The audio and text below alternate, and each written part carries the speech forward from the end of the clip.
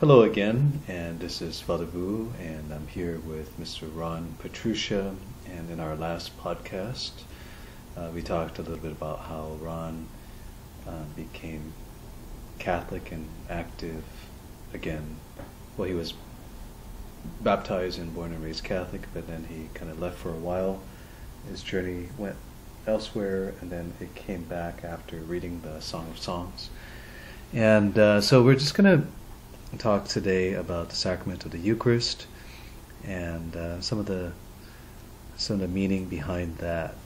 And so Ron and I were going to just kind of speak spontaneously about the meaning of the sacrament of the Eucharist for us. Okay. So Ron, how are you doing? I'm doing well, Father. Wonderful. How are you doing? Pretty good. Yeah, pretty good. Thank you for doing this podcast. And this is Thank you for doing this podcast. Yeah, this is our second time doing this, and so we don't really know what the outcome's going to be, but we're hoping for the best. So today we're going to talk about the sacrament of Eucharist, and as you know, this is the source and summit of our faith, the Eucharist, and it's the life of the Church that we gather for daily Mass and for weekend Masses, because Jesus said, "Do this in memory of me," and we recall what the Lord did at the Last Supper. So, what's your value? What do you value about the Eucharist? I know that's a big question, but two things, really. One is the presence of Christ in the Eucharist. But the second, which I think for me really gives the Eucharist its rich meaning, is that we are the sacrifice in the Eucharist. We make ourselves a living sacrifice before the Lord. And by doing that, we can become transformed into the image of Christ. So I find that really powerful, and I find that to be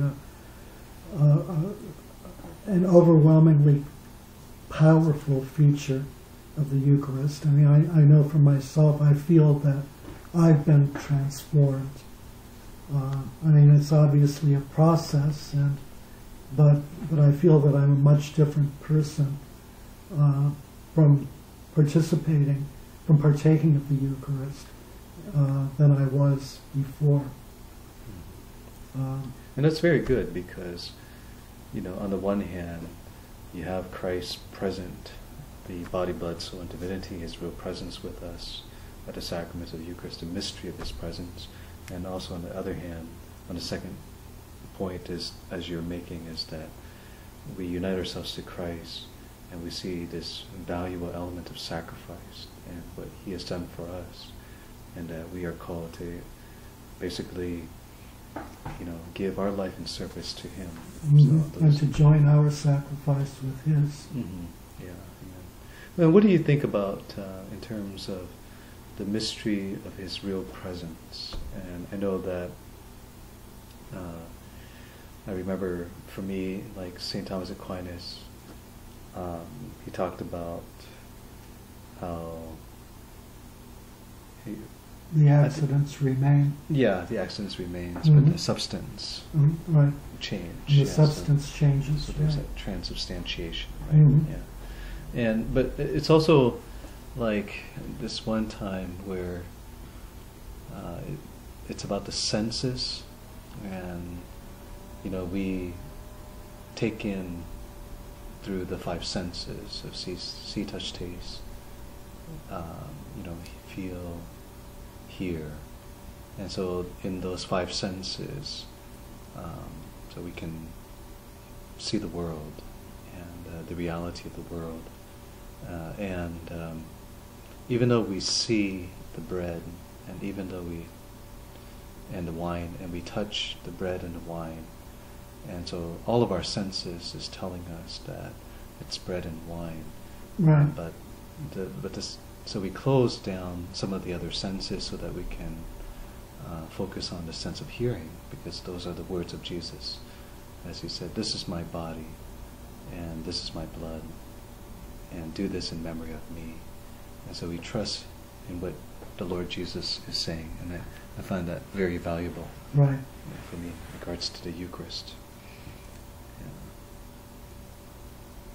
Yeah. And certainly the sacrament of the Eucharist, there's so much to talk about because of the history and the tradition that's passed down from generation to generation, and even what we have now. You know, I remember at Easter Vigil, this one lady, she was saying that there's just so many moving parts. There's so many things that are happening Right. at the Mass. Right. And sometimes I feel like... And not only Easter Mass, every Mass. Mm-hmm. Yeah. Right. And even, like this one time, I remember we were talking about in the Mass and how from beginning to end is always about the Trinity, God the Father, Son, and Holy Spirit, and everything we do, the words and the actions, is about the Trinity, Father, Son, and Holy Spirit. And even making the sign of the cross is the Trinity, Mm-hmm. blessing people in the name of the Trinity, God the Father, Son, and Holy Spirit. And so, we're asking the Holy Spirit to come down, the epiclesis, and to bless the elements of bread and wine, and so it becomes the body and blood of Christ. And so And the second epiclesis, to join us with Christ's sacrifice. Right, exactly. And so there is a lot of things in the sacrament of the Eucharist, and I find like I learn so much every time. And maybe there's a single word, or maybe from the sacred scripture when we break open God's word, and there's always one thing I learn, and almost most of the masses there's always something that like a takeaway, like a lesson or a value for the day. And I find it very meaningful, and with the liturgy of the Word, and also liturgy of the Eucharist as well too. So, and what do you like? Let's say, for instance, what would be your favorite part of the Mass? If you were, I mean, it's all they're all good too. But what's your favorite part? I think there are many, but the Creed. The Creed. I really enjoy. And what about the Creed? The Creed, in some sense, is the beginning of, I guess you could call it, the mystical portion of the Mass. When we recite the Creed, we're joining with all of those who ever have and ever will recite the Creed. And so that's the beginning of the Mass being celebrated in heaven in many ways. So I really enjoy the Creed, and then also St. Athanasius, who is one of the movers behind the Creed, is one of my favorite fathers. So the Creed is enjoyable. I really love the Creed. But there's other formulations of the Creed, right? Mm-hmm. So you got the Apostles' Creed, and you got the Nicene Creed, and you Right, got and the Niceno-Constantinopolitan Creed. Yeah, right. Right. And so you could see the development of the Creed over the years, but also because it's a response to the heresies Mm-hmm. at the time, so the Gnostic heresy, and then the Arian heresy. Right. Yeah, and I guess I think the Apostles' Creed was a response to the Gnostic heresy, and then the Nicene Creed was in response to the Arian heresy. Yeah. Where Arius said there was a time when he was not, and so it made Jesus as if it's a little bit less than God the Father, Mm-hmm. and that he was created and here. And not of the same substance. He Yeah, was not a of the same created substance. being, a creature. Yeah, and there the response within the Creed is God from God, light from light, true God from true God. God not made consubstantial with with the the Father, which means with the same substance. Yeah, Yeah. yeah. Sometimes, though, do you feel as if there are people that would recite the creed, but they don't really think about it because it just happens automatically? I think that's a problem, an issue in Catholicism, since the liturgy, the entire Mass, in many ways is ritualistic.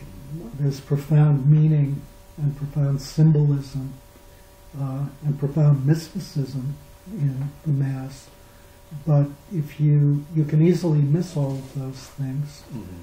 So, I mean, surveys show that about 70% of Catholics don't actually believe in the real presence. Mm-hmm. Some simply don't think it is modern.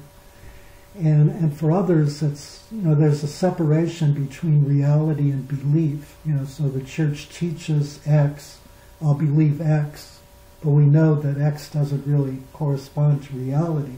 It's just what the Church teaches, and I'm supposed to believe. So there's that difference. And then there's also just sort of becoming, there's a ritual tends to have two effects that are contradictory. One is that it frees us to concentrate on the essence of what's happening, but the other is that it allows us to forget the essence of what's happening. That's true, right? Because we're autopilot, Mm-hmm. and so we Right. just kind of go with the flow. So you kind of, recite the creed, recite the Lord's Prayer. The Lord's Prayer is how we are taught to pray, or how Jesus teaches us to pray. So you just sort of do that automatically. But if you think about it, that's not actually what Jesus is trying to do. He's in fact, he had just finished condemning babbling that the pagans do.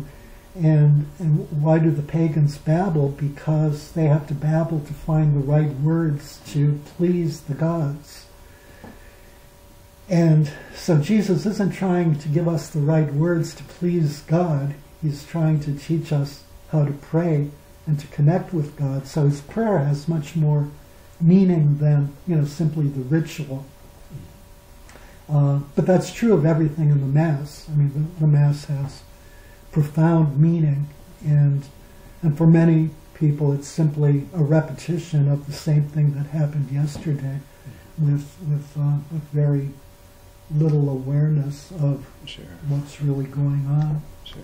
Well, I find that, in the book that I was reading by Pope Benedict XVI, he talked about the Mass and the ritual, and in many ways, because we have this ritual, the value is that it allows us to have freedom. So ritual Right. gives us freedom. And sometimes we can be enslaved to creativity because we're always trying to invent or create something new, whereas the Mass has been with us for a long time, since 2,000 years with the apostles after Jesus, and so it's been with us and within our tradition, and we don't create it. We don't invent new things, and we try not to change as much as we can. Try to keep it consistent, and so it gives us that freedom. But at the same time, we can go on autopilot, and then we can lose some of the meaning and the value of the Mass unless we take time to educate ourselves and take time to learn more about the traditions of the Church, and why the priest does certain things, or why is there the response, and why does the creed follow right after the homily, kind of thing, Right. and the product, that we have right now. So.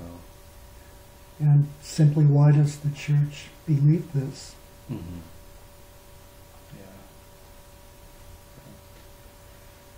Yeah. And okay. So let's pause for a moment, and then we can continue the conversation.